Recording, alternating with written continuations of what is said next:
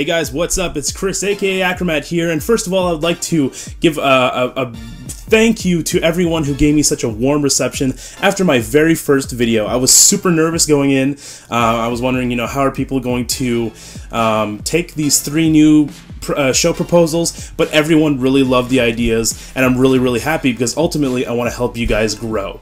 Now, a little update on Display, the very first show that we'll be launching with. I've received a ton of submissions, a lot of amazing content. Now, every single episode I'd like to tackle a theme in the hopes of elaborating on it and giving you guys tips on how to grow your channels. Now, through the submissions, I noticed that a lot of people, unfortunately, haven't really been submitting unique content. What I mean by that is, a lot of people will kind of look at what's really popular and try to copy it. So instead of setting trends, they'll just kind of follow trends. Now, every single successful YouTuber has been a trendsetter.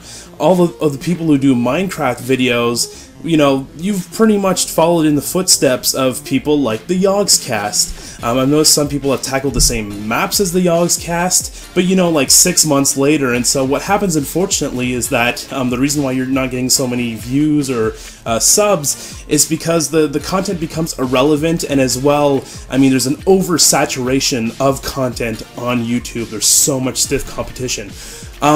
Amazingly, a lot of people have submitted really unique stuff. I'm really excited to share it with you guys, including this music that you're listening to right now. This was submitted from one of our great partners here on Freedom, and I loved his music so much that I made one of his tracks the official theme song to Display, and you're listening to it right now.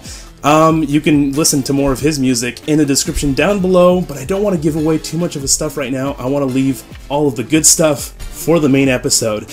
Now, the deadline for submissions is going to be tonight at midnight Eastern Standard Time. I have to set a deadline because now we have enough content to start building an actual episode. I'm working on all the graphics. We're kind of setting up on how we're going to present it. But, we have enough content to deliver a fantastic show. I've pretty much reached out to all the people who I will be featuring in the episode, but you still have time. It's really important. I am looking out for very interesting, unique videos. Think unconventional. Again, you want to set the trends and not simply follow them. But if you are following them, you need to be highly professional, your branding needs to be excellent, you really need to stand out. So you could submit your submissions to displayonfreedom@gmail.com. You have until tonight. I'll be watching. Be sure to write a bit about yourself, a bit about the piece, where your channel is right now, and where you want to go. Thank you very much, guys. This is Chris, aka Acromat, and you've been watching secrets. If you really look at yourself, you would be speechless.